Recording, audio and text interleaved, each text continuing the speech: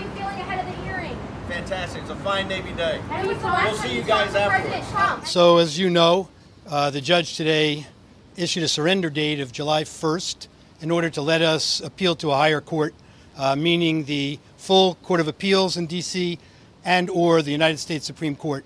As I said in the courtroom, this is an issue that legal scholars have said from day one is a case that has to go before the United States Supreme Court. Fundamental principle of law here that's got to be vitiated in the United States Supreme Court is that willfully in the criminal conduct context means that you knew you did something wrong. The unequivocal evidence in this case, without any dispute, is that Mr. Bannon never got the subpoena. His lawyer got the subpoena, and his lawyer told him executive privilege has been invoked. President Trump confirmed that, and his lawyer told him that when an executive privilege has been invoked, you may not, as a matter of law, comply with this subpoena. It's not your privilege to waive, and he offered the committee an out. He said, if the committee works out privilege with Mr. Trump, Bannon will comply fully. If the committee goes to a judge and a judge says either privilege doesn't apply or it doesn't extend this broadly, Mr. Bannon will comply fully.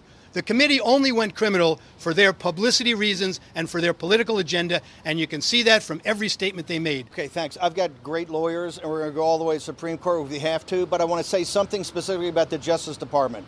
Merrick Garland, Lisa Monaco, the entire Justice Department, they're not going to shut up Trump. They're not going to shut up Navarro. They're not going to shut up Bannon, and they're certainly not going to shut up MAGA. If you look right here, you reporters, in the 2.5 or 3 years we've been here, look at the rise of MAGA, look at the rise of Donald Trump. If the election was held today, according to Harry Enton over at CNN, President Trump would win in a landslide. All of this, besides the major legal issues that have to be addressed, all of this is about one thing. This is about shutting down the MAGA movement, shutting down grassroots conservatives, shutting down President Trump. Not only are we winning, we are going to prevail, and every number and every poll shows that. There's nothing that can shut me up and nothing that will shut me up. There's not a prison built or a jail built that will ever shut me up.